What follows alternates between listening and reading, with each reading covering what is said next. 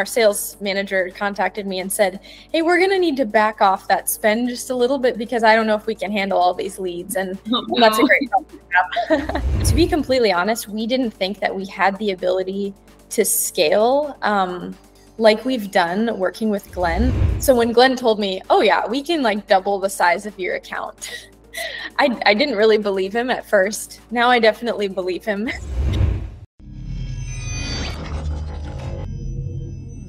So today I have Julia Koorey with me, and she is from Cable Bullet, which is a really cool company. We'll put the URL in the description below. They make like, I'll let her introduce it, but it's for DIYing your railing for your house. Anyways, she is the marketing manager for Cable Bullet, and she's been working with one of our star client managers, account managers named Glenn Wilson for a year. Her 1-year anniversary with us is coming up. And so we just wanted to hear about the journey that she's been through. So hi, Julia, how are you? Hey, Regina, I'm good. Thank you for having me. I appreciate it.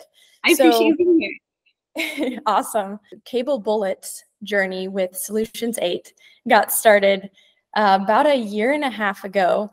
Me and my marketing team were attending the Ad World conference digitally or virtually. And so we ended up seeing Qasim, and he was talking about Performance Max and kind of just had this really passionate talk about Performance Max. And me and my boss were slacking back and forth. Like, this guy's really cool. He seems to know a ton about Google Ads. And so through that, we ended up finding you guys on YouTube, watching all of your awesome videos. And then, you know, down the road, when we wanted to kind of offload some of this Google Ads work, we were already very confident in your abilities to manage Google Ads and your expertise. So we were able to pass that off. And we've been really happy so far with Glenn and everyone at Solutions 8. It's been a really good experience. That's so great. I didn't know about how you found us and your history with Solutions 8. Can you tell everyone just a quick pitch on what Cable Bullet sells and why it's different from the competition? Yeah, of course. So we sell residential cable railing. It's that, you know, modern kind of thin railing that you might see on like decks, stairs, or patios. And kind of our key differentiator is that we're a DIY friendly cable railing company. Years ago, the company was started by a man named Dan Schlatter, and he was actually a DIYer and a contractor himself. And he went to install cable railing on a client's deck. And so he realized that there were no real DIY friendly options out there that were also super high quality. So he decided, I'm just going to create my own. And that's kind of how Cable Bullet got started. And so we've been in business for about 7 years now, and the company is growing, and it's just been really, really cool to see. And so with that, you know, we've had to scale our ads quite a bit, and that's kind of where Solutions 8 comes into play. All right. That's, yeah, I was checking out the site, and I actually, I'm in the process of buying a home right now, and I actually messaged on the website as a client the other day to ask if it would be a good fit. But whoever answered said that you guys are in the process of creating like a sliding gate situation and also like a walk-through gate situation. And those are two things that I will need to figure out. So I probably can't go with Cable Bullet this time, but maybe for my next house. Maybe next time we'll be here. Yeah, you'll be here. Anyways, okay, so can you talk to me about your experience over the past year working with Glenn? Maybe we can talk about you know, some of the major milestones that you and Glenn went through. Or actually, let's back up and talk about why you hired us, as in what kinds of like challenges and pain points Cable Bullet was experiencing that you were hoping Glenn could help you solve. Yeah, so a couple of years ago, we were kind of at a place where our account was growing. You know, we're spending a ton with Google, but we just didn't have the time to manage the day-to-day. You know, I only had about 4 to 8 hours a week to really optimize and manage the account. And so we just didn't think that we were truly getting as much as we could have out of the account. And so that's when we decided it was time to pull the trigger and hire Solutions 8. I think also like scaling was an issue as well. And we knew that you guys had some really good experience with that. We were also navigating like Performance Max. That was a new campaign type for us. So it just seemed like the right time to pass things off, and we're glad that we did. Okay, yeah. So you were running the ads yourself, and you were getting a cost per lead that was probably too high, and you weren't willing to grow the budget until you could find a way to lower the cost per lead. I'm guessing based on what you said. Is that right? Absolutely. You nailed it. Okay, so you signed up with us and you were hoping first thing that the cost per lead could be lowered. Do you remember, I know this was a whole year ago, but do you remember kind of what happened with the cost per lead? I know it did lower in the end. I can see the average over the past year that the cost per lead was lowered about 35 to 40%. With my rough math based on what your goal is with us. So the average over the past year is about 35, 40% lower than your goal CPL. So at some point that happened, maybe not right away. Can you tell us about kind of some of the milestones you remember when you first started working with the team? Yeah, cost per lead reducing was huge for us. Some of the other things that happened as we were being onboarded, Solutions 8 did a wonderful job of just going into our account and fixing all of the little details. Like one of the things that we had kind of messed up on that we had no idea about was we were double counting our offline conversion tracking in HubSpot. So that was kind of a big deal. They also did a really good job of like integrating our Shopify with our account so that Google was able to, we were feeding Google all of the most accurate data and all of the data that we had to further optimize the quality of our leads and sales contacts. So that was amazing. One of the optimizations that Glenn had made to our account was, and I'll back up a little bit, to give you just some context here, our business is very much unique for an e-commerce store. So customers can either go online and kind of purchase all of the items that they want to buy, put them in their cart, and then check out. Or they can fill out an estimate request, and then our sales team puts together a quote for them. So it's like we were constantly wondering, should we be going after sales or should we be going after leads? And Glenn did something that we had never thought of before, and he created just 2 separate campaigns, and it was an even split between sales and leads. And that was something we hadn't really thought about before. He also put in place a really interesting like lead qualification kind of funnel for us as well. So those are just a couple of the milestones that we hit. We also launched YouTube campaigns, which it turns out those have been highly successful for us. I think those are contributing to about making up like 30% of our estimate requests now.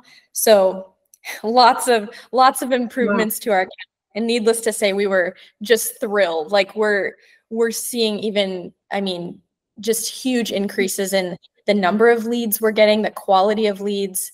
It's been really fantastic. Like we projected a 10% increase in leads over last year, and we're up to 85% up over our goal for this year. So you guys are crushing it, and we're thrilled. Wow. 85% increase. Yeah. Is our sales team a little stressed maybe? Yeah. Your sales team is stressed. Is that what you said? Yeah, just a little. Yeah. Glenn said that you recently asked him to lower the budget in the account. Yeah. So I'm assuming that's related to that increase.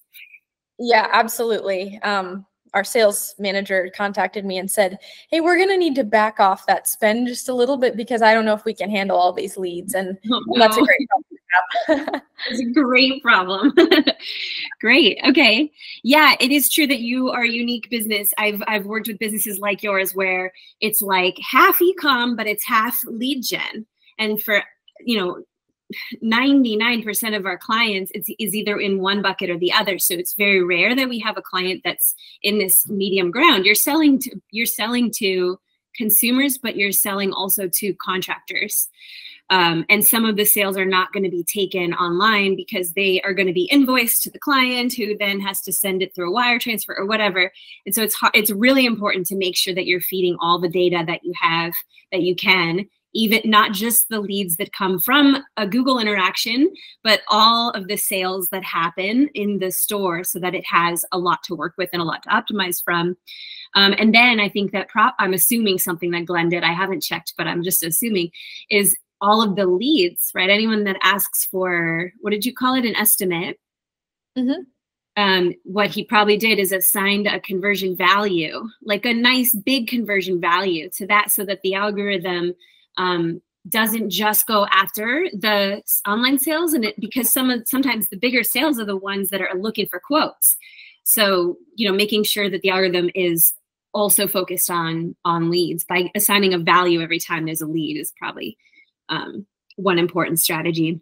And then, yeah, that you're also unique because it's a product that nobody knows exists.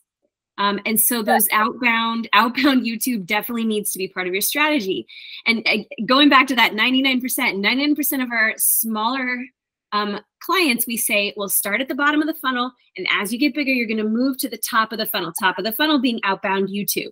The one exception to that is if you're selling a product that nobody knows exists, because you have to, unfortunately, invest in top of funnel right away because you have to get the word out.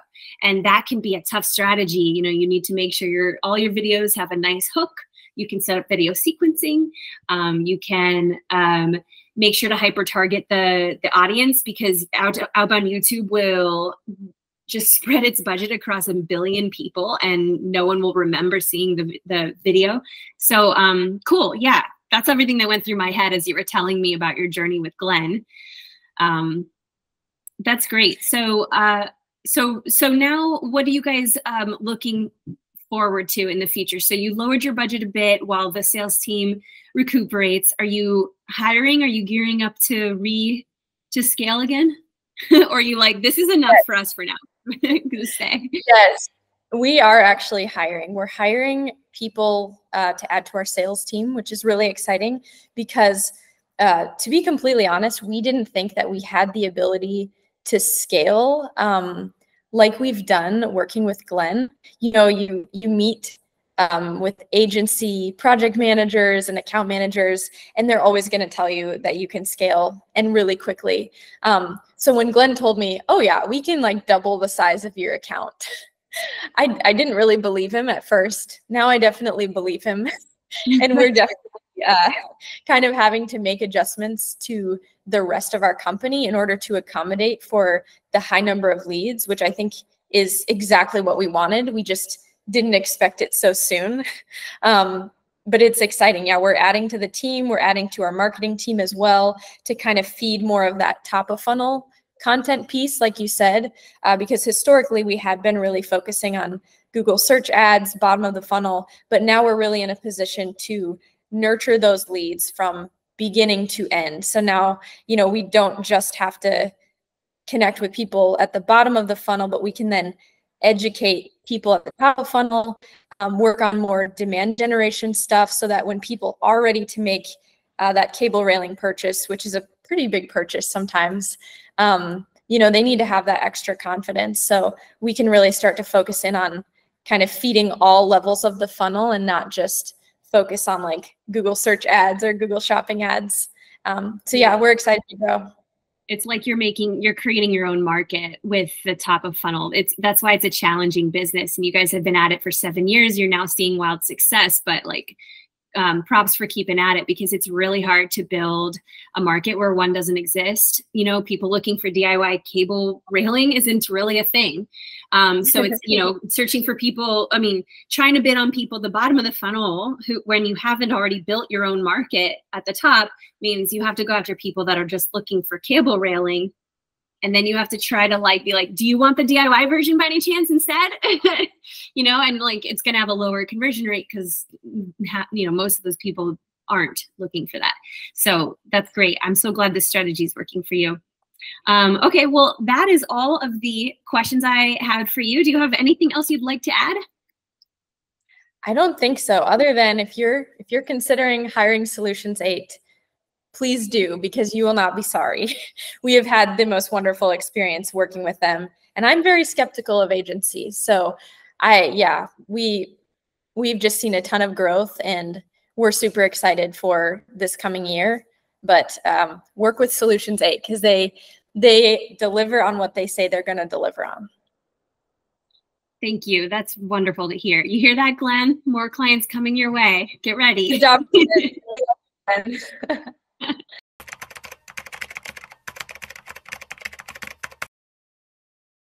Let's go and gets 5.